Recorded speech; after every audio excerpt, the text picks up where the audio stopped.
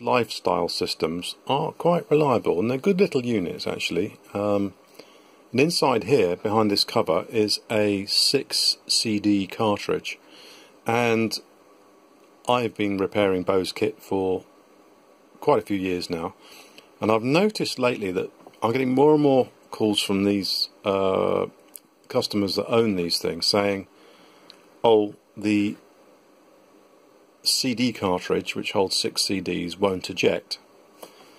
And it's kind of borderline whether it's worth me even getting my screwdriver out. For this customer, who's from Ireland, very nice chap, I said, well, send it over, and if I can fix it, I'll put a video on YouTube so that other people can fix theirs. So that's what I'm going to do. I'm going to, if I flip this cover up and press the eject button, which is here for the cartridge. The cartridge is down in there, you can just see it. There it is. And you get a lot of noise and whirring and clunking going on, but nothing else. There's no indication on the display. I'm gathering, should there be a display behind there? I'm not sure. I'm going to have a look. Anyway, if there's anything worthy of note that might help everyone, I'll stick it on the internet. If not, at least we had a look, eh? So yeah, back soon. Alright, apologies for this, but the silver lid is mucking up my exposure. The first thing challenge on these is to get them apart. It's one of these things where designers don't like screws. You know, they use those sticky pads because it really prevents the repairman getting in there. You know, you have to pry this thing open, like 15-20 minutes even before you start. You know, a couple of screws, whip the lid off, get in there, fix it. Oh no, you know, modern products stuck together.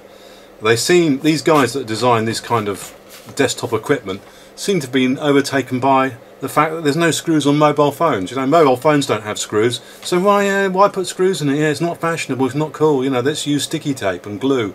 Let's stick it together so you can't get the bloody thing apart. They're complete morons. They just need a good smacking about. You know, knock some sense into them. Whoever's managing them, find them and show them how it should be done. Let's take them apart, let's fix them instead of throwing them away. Force the customer to buy another unit. Charge us an extra 10 quid for the unit if you want. Make it last another 2 years. We're quite happy. Anyway, so to get the lid off this thing, the first stage is that there's no screws underneath. If I turn that over now and have a look, there's absolutely no screws. There's a few bits here. I'm not sure what they're for, whether they're for the rubber feet or whether something else fits on there. I'm not really that familiar with the Lifestyle system actually, but there you go. Yeah, no screws underneath. So what you do is, what I had to do was to get a long standing knife. I just pried this up slowly and I could see the edge of a sticky tab through that gap from the side. And I just got a big long craft knife and just carefully cut down, and I'll show you what's underneath. I'll show you, I can't show you things, so I've done it now. So the lid is now coming off, and it's just an aluminium, straightforward aluminium panel thingy. Yeah, got that.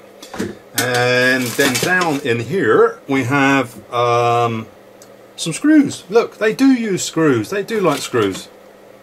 And there's a screw there and there. And I'm going to pause for a moment and not going to waste your time, because I'll let me waste my time so you don't have to waste yours, and just go to the next stage and I'll show you how I did it. I'll come back in a minute. Right, I think I've worked out how to do it. I've taken these screws out here and here, and then it's plastic catches in there. So if you just take your ordinary plain blade screwdriver, there he is, and just stick him in there and then lever it that way, then it releases the clips inside like that, and you can get this frame out. So let's do the other end as well, and then the whole thing just drops apart. That's handy. Was there a spring on that? I didn't hear anything go flying through the room, but you never know, do you? And then you've got this cable here, look, which is a flat cable, which goes all the way over there and then round, and I'm guessing I can just oop that plug out at the moment, remembering that it goes through that aperture, and then move the top part away. I'm going to put that back in for now, and see what else we've got. Yes, there is a VFD display behind there. The display is dropped out. And there's a plastic screen over it, but it's bowed forward, and I'm guessing it's actually defocusing the display. I wonder why that screen is there between that and that. Presumably it's to stop dust building up on it, but it's done a very poor job. Yeah, so there it is. Have a closer look. I have no idea what all this does. Actually, I do really. It's a bit of a worrying putting this back on. It's full of dust.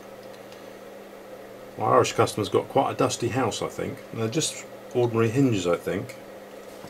And there's this bit here, this mechanism here, look. See that?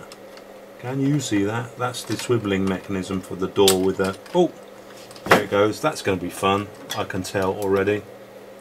Yeah, we've got a hinge piece there. Look. And can you see that? I'm going to zoom in so you can have a look at that a bit closer up. Because I'm nice like that. Very nice. There you go. So there's the mechanism, and it's damp. Look, see? It's got one of those little viscous dampy wheels inside and a quadrant gear inside there, and that's the pivot, and the pivot goes in the hole. And you get a lovely smooth action. Ooh, sexy. So your flap doesn't fly open quickly and catch you by surprise, because you know you don't want that, do you? You want a nice slow opening. Otherwise it might make you jump. We don't want to have any shocks or any nasty accidents. So I'm going to put that to one side, and I'm going to work out how to put that back in. There's a magnet in there as well, look. Obviously engages it, goes click on something magnetic at some point. That's going to be a lot of fun. If I find out how it goes back in, I'll let you know. I might be sending him a box of parts back. So here's the CD mechanism, look, and obviously the CD tray goes in through there. It's in there at the moment. That's the CD tray, or the CD what do you call it? Magazine.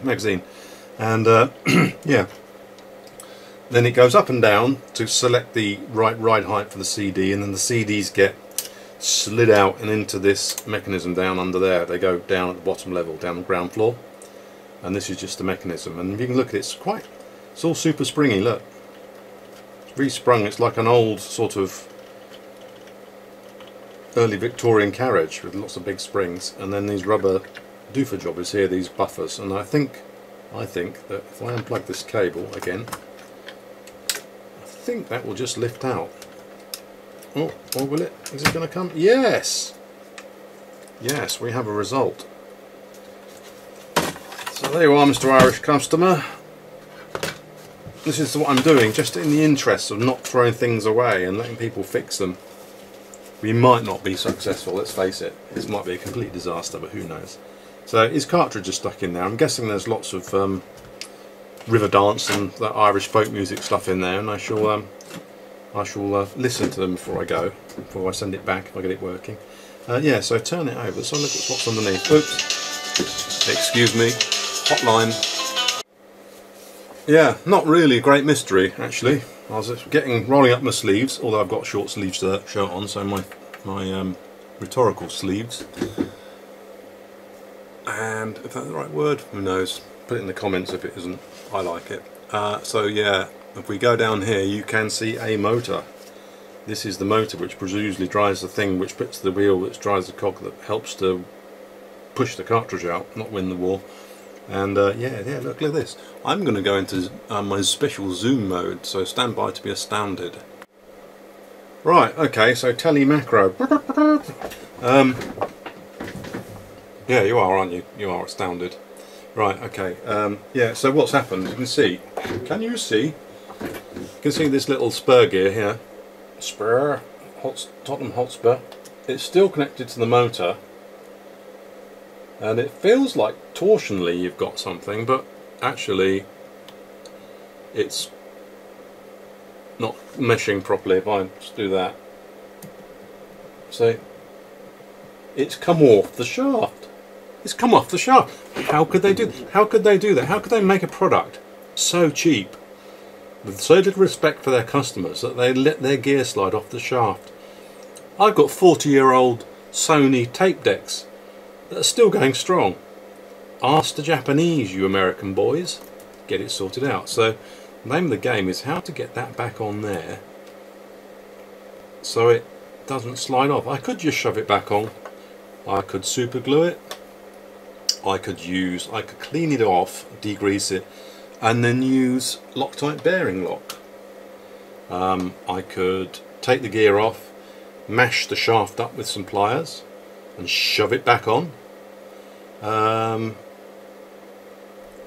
yeah, answers on a postcard. What do you think the best solution is going to be for sticking that on? I think some Loctite bearing lock, but in the interests of helping everyone else out that's got this problem, initially I'm gonna try straightforward super glue.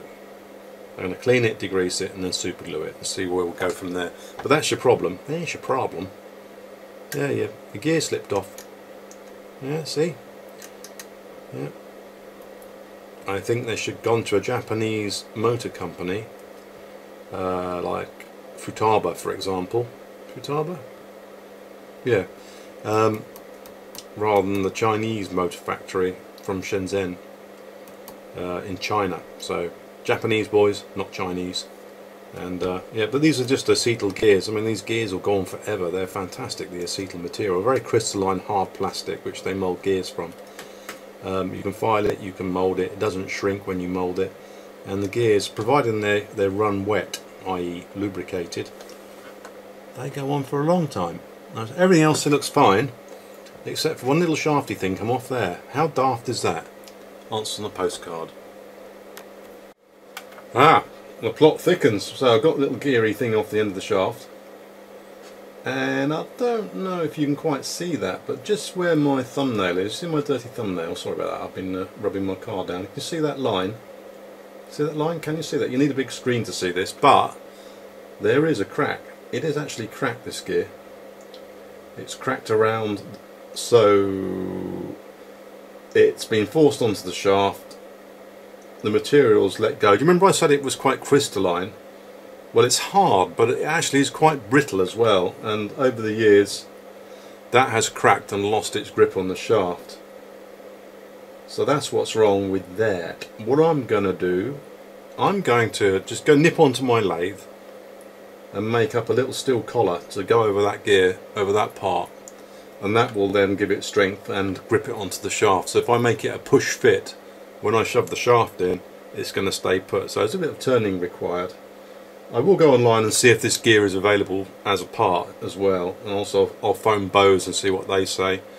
They say, we'll sell you another one for 25% discount. Just go to your nearest Bose reseller and we'll sell you a cheap one, because it's not repairable. I mean, it's just a bloody plastic gear worth probably a penny, causing all this thing, you can't see it, but all that to go in the skip. So yeah, let's see if we can fix it. I'll find out if there's a gear available. If not, well, there might be one from a Chinese. It's probably a standard gear that you can get hold of, but I'm not sure about the I've had about 5 or 6 phone calls in about 6 weeks about these and this particular problem, so it may be nothing, it may be significant, but if you're stuffed without a solution, and it's now August 2018, within a month or two, if you need one, I might be able to point in the right direction. Cheers, and I'll be back soon.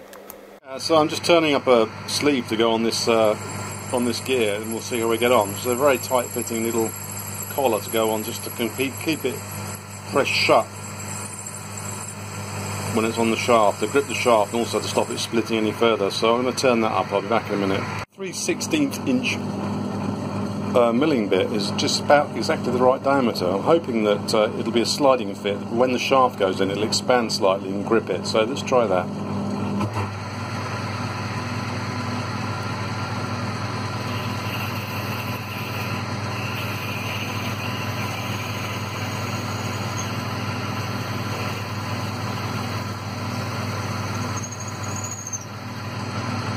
That should do her. It's going to have to be plan B, which I'm going to just gently open up with a milling cutter in the heel.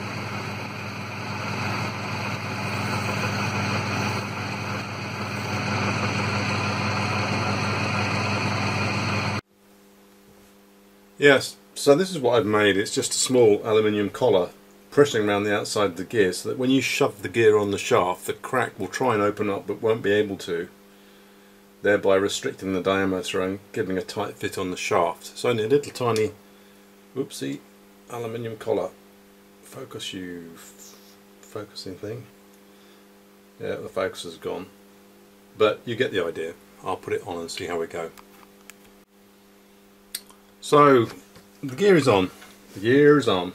What is it about super glue that gets all over your fingers? I've just got my fingers now, this stuff. Yeah, so we've got this this collar here, little aluminium collar, over the split side of the gear, which is supposed to grip on the shaft. And actually, it was a sliding fit when I took it off, but it actually is quite a push to put that back on. But I've also put a tiny bit of liquid super glue on the collar. I degreased it first, then super glue on there, then super glue on the shaft. And it's actually amazing how good super glue is for this sort of thing. So I'm just going to put it back together and hope for the best. I think it's going to be okay, actually, from experience. But yeah, you can't get that gear separately. You have to buy the whole lot, which is ridiculous, but typical. Back in a minute. So here we go, all back together. Not tried yet. Moment of discovery. Press the button. Contact. Oh, it's taking current. Oh, something's happening.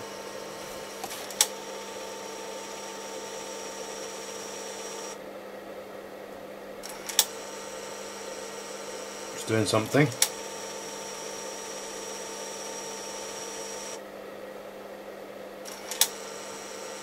I think it's trying to extract a disc. Maybe it's got out of sequence and thinks the disc's in there. Doesn't seem quite right, does it?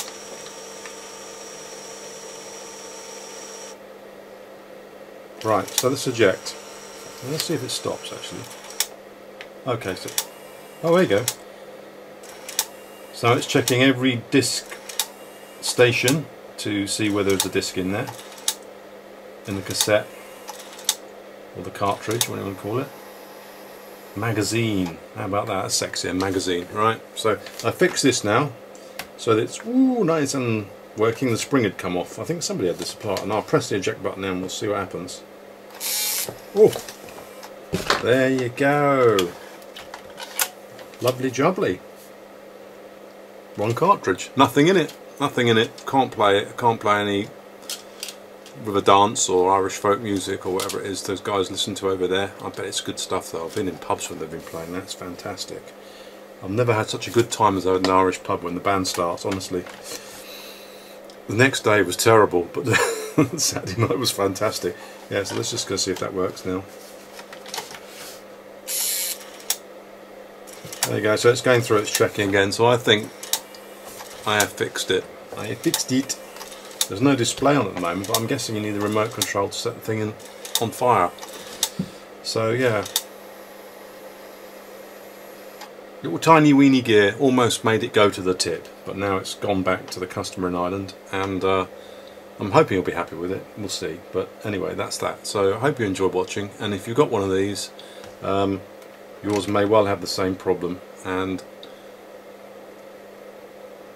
you should be able to get someone to make you a little sleeve, or you can just try some super glue, but don't get super glue on the teeth, and make sure you degrease the shaft first, and it should work.